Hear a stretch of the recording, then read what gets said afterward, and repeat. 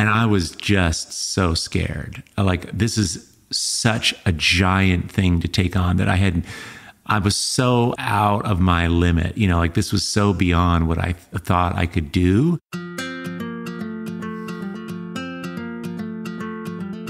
So I've made art my whole life. And I mean, ever since I was a little kid. And I really, this is like what I've done. You know, this is the thing that I did art my whole life. And, you know, I hated it when, I remember many years of not liking what I was making. And sometimes I would hit it and other times not, but mostly not. And I hated that feeling of kind of trying, but not really pulling it off. And it felt hard. And this perpetually feeling kind of vulnerable. You know, I'd work in the studio and I didn't like what I was making. People would say, oh, you know, are you an artist? Or what kind of art do you make? And I wouldn't even feel like talking about it because I didn't even feel that fixed in it. It just felt like this activity that, am I an artist? Like, it's going so poorly that maybe I'm not. And I didn't have confidence and all that. And there's just tons of vulnerability swirling around my life because of this. I now understand this thing about vulnerability, and it is so, so important.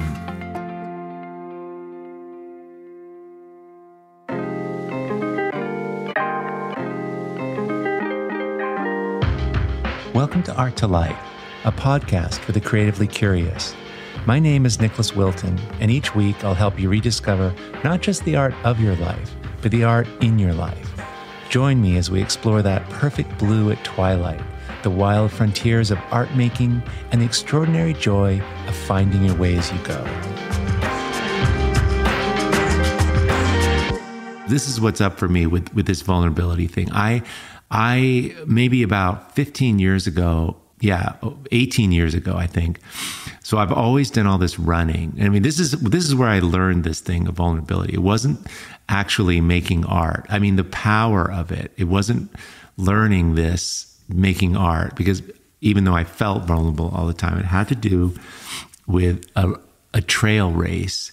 And I've always done a lot of running. For a number of years, I was doing these ultra runs, these like really, really long runs, 40 miles, 60 miles, you know, just insane, but really cool because turns out you can train and you can actually do this. This is a thing. You can get fit enough to where if you don't run too fast and you have lots of turkey sandwiches, you can just run all day long. It's kind of crazy. And I got into this, and I ended up signing up for this race called the Western States 100. And it's a trail race that goes from Squaw Valley, California to Truckee, California. And it goes through the mountains, and it's a 100-mile trail race. And, you know, it's hard to get in, and you have to pay all this money. And I trained for it with some friends. And of course, there's just a huge amount of uncertainty about pulling this off. And it's scary because, you know, I had never run anywhere near that far. And to think that this is the plan, that I'm going to do this thing in one shot. And, you know, if you go under 24 hours, you get this big silver belt buckle. And I mean, it's a pretty ugly thing, but it becomes, you get kind of fixated on it, you know, going under 24 hours in Western States. It's like, that's this epic thing to pull off, you know? And if you take like 32 hours or whatever, you have to come in, you know, in 32 hours or less. And if you do that, you get like a bronze belt buckle, which is not as good, but it's more just this huge thing that starts to take meaning because it becomes important because of all the training. So, you know, a year out, you start running, and you run longer, and then you run longer, and then you learn about how to fuel your body, and you're running 20 miles a week, and then you increase to 30, and and the injuries come, and then you keep training, and winter comes, and you got to keep running all winter because this thing is in the early spring in the Sierras, and it's in June, end of June.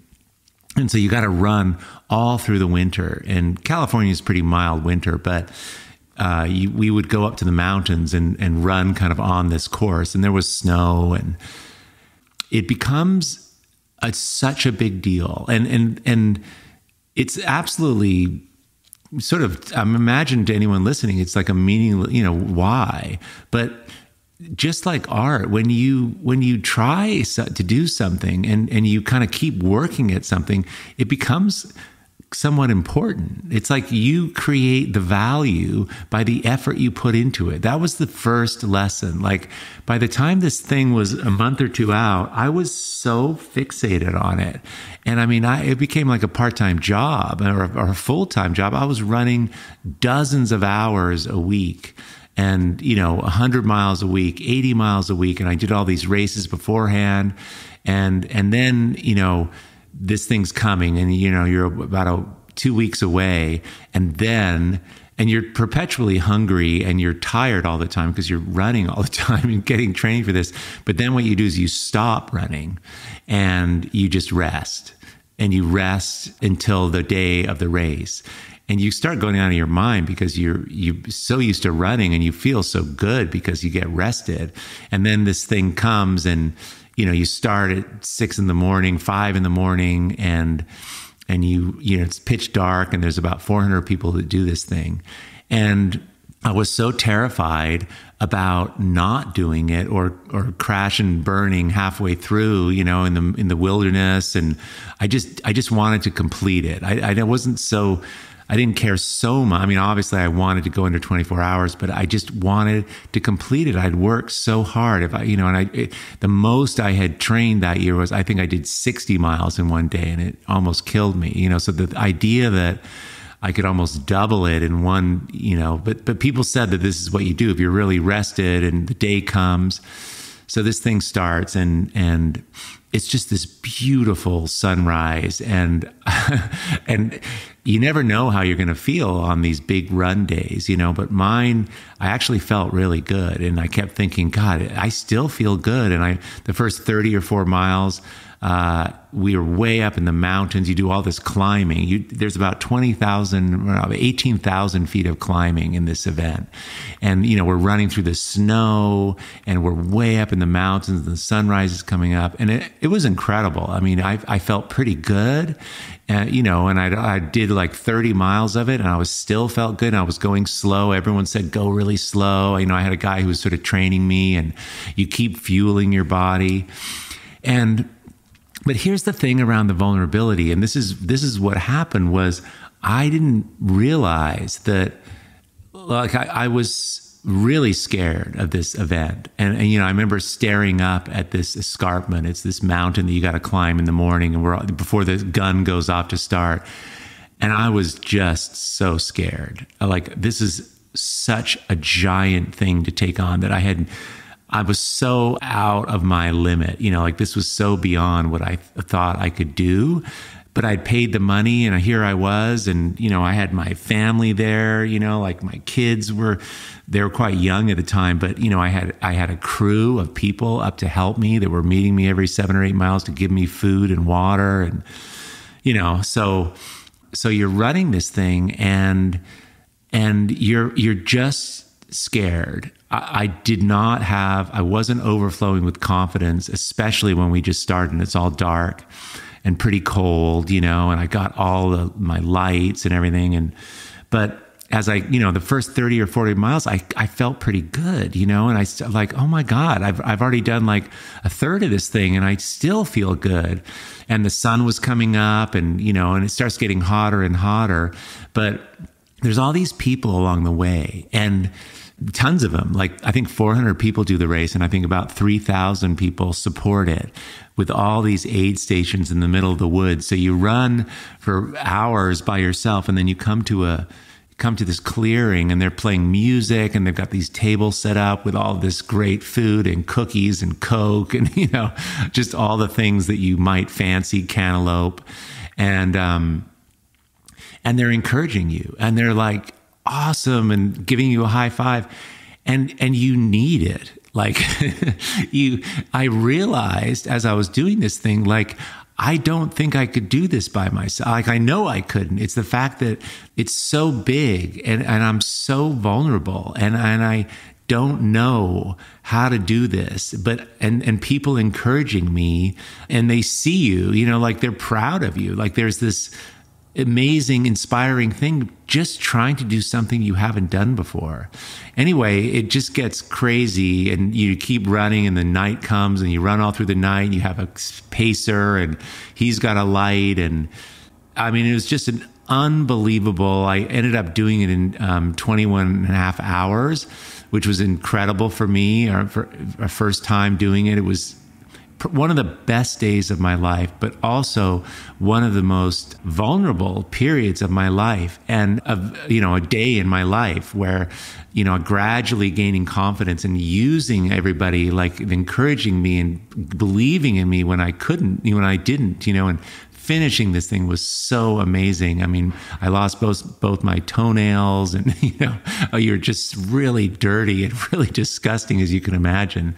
And I'll never forget it. My then daughter, my youngest daughter, was like 6 or 7. She ran out, and ran up to me as I crossed the finish line. And I mean, I was really, really gross, dirty, sweaty, awful. But she just hugged me, and I'll never forget it. Like, she didn't stand away, she totally hugged me. But the event, and at the end of it, and then for days after and weeks after, this thing broke me open. The vulnerability of doing this and the people that supported me opened my heart in a way, and it changed me forever.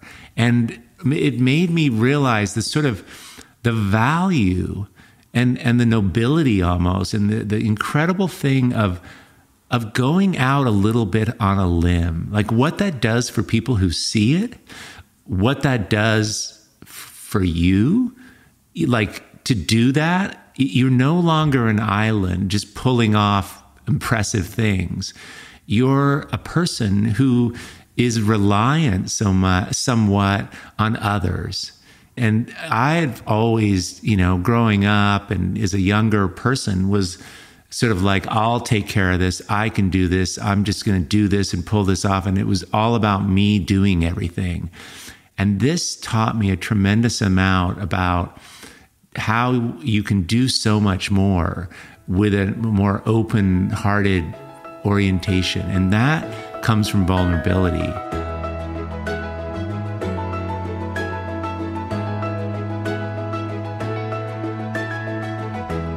This so relates to art making and doing work that isn't just easy or necessarily like we do that. We hit patches of making our work where it's just super simple and feels great and everyone loves it. And, those are really, really great. But in time, at least for me, it tends to sort of get boring.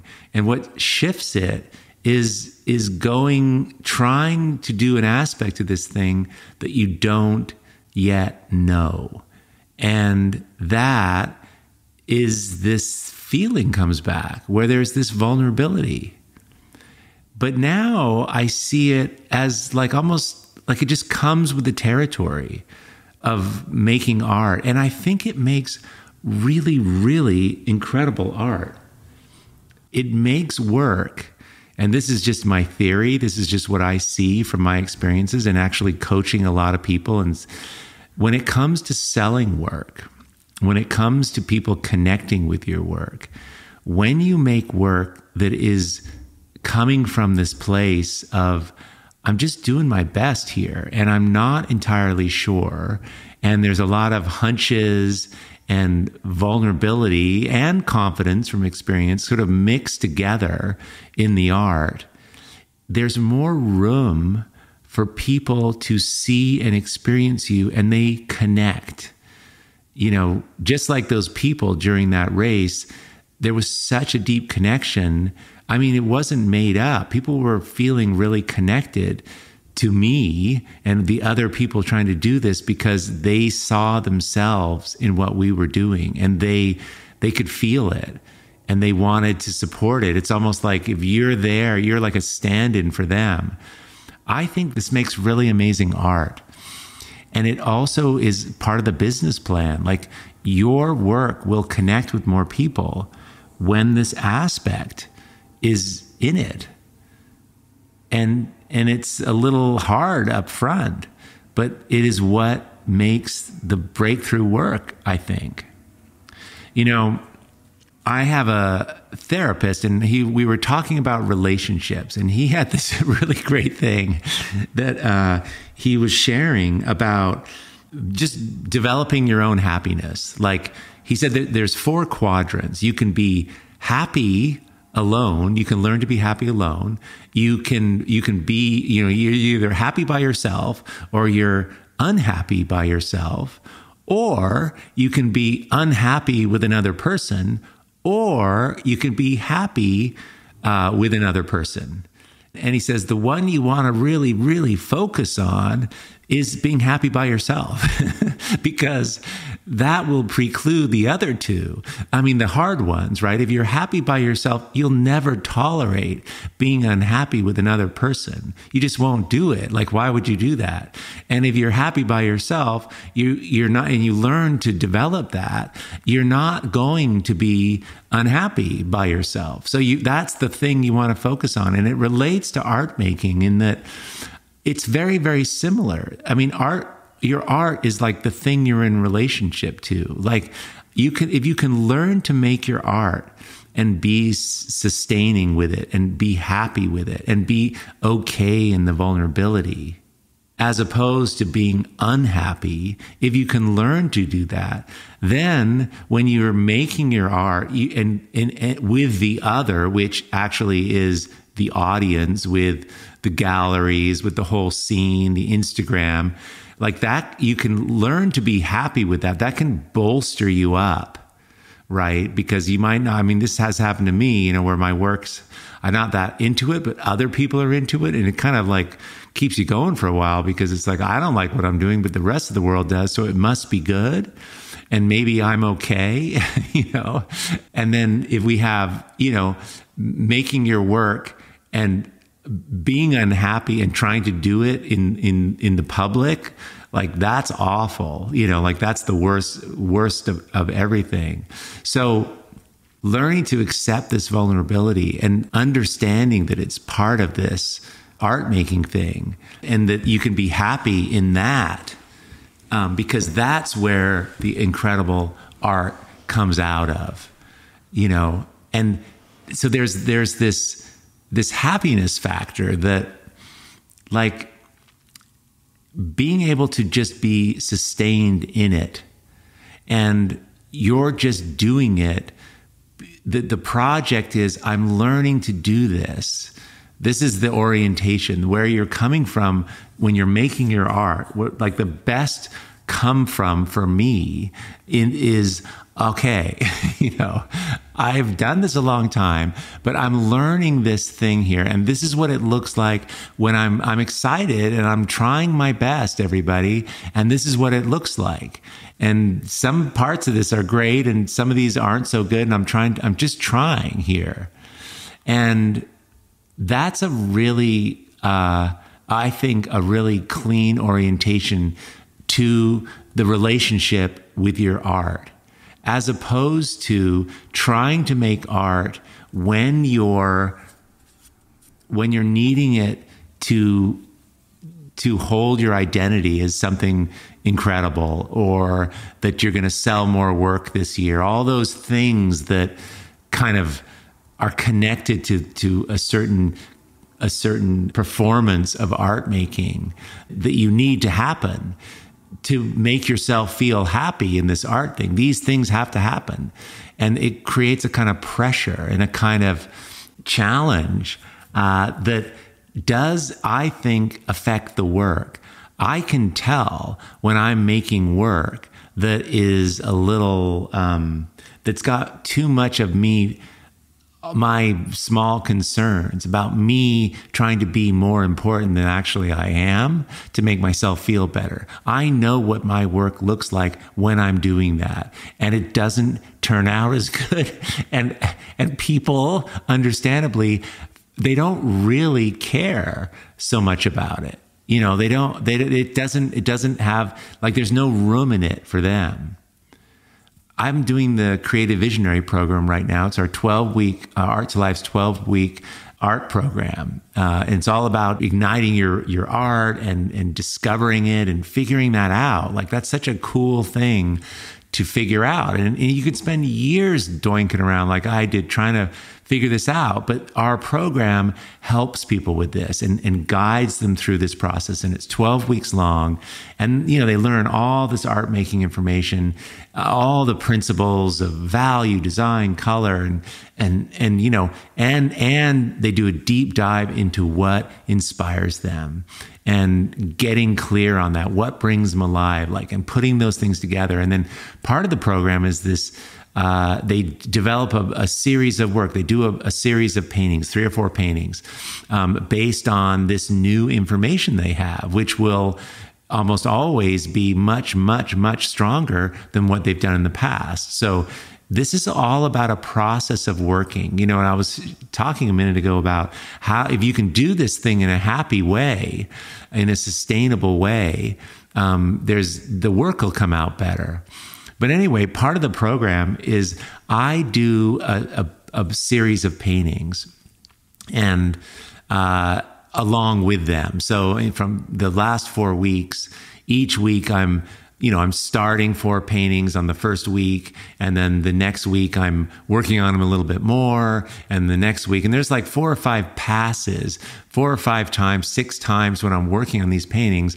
And, the whole idea is, that I'm demonstrating how the approach, this whole process, and how, at least in the things that I'm working on and the way I'm working and the principles I'm using, that I'm teaching, that this thing kind of is supposed to turn out. This series go from like white squares, they're on panels, 12-inch panels, and they turn out to be a pretty cool, 3 or 4 paintings at the end of this thing. And they're doing their own, of course, but I'm the teacher and I'm doing this work, And so the come from is I'm trying to, obviously I'm the teacher. I want to show people that I can do this thing, and so there's a little bit of pressure, and I've got to start them on 1 week and I got to finish them 3 or 4 weeks later.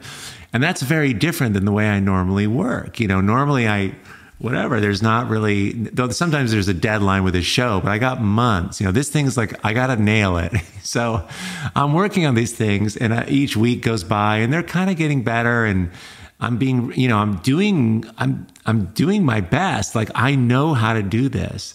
And so I get them all the way. And this is where I am right now. I got them all the way. I've got one more pass on them, and they seem pretty good. They weren't amazing, but they seem pretty good.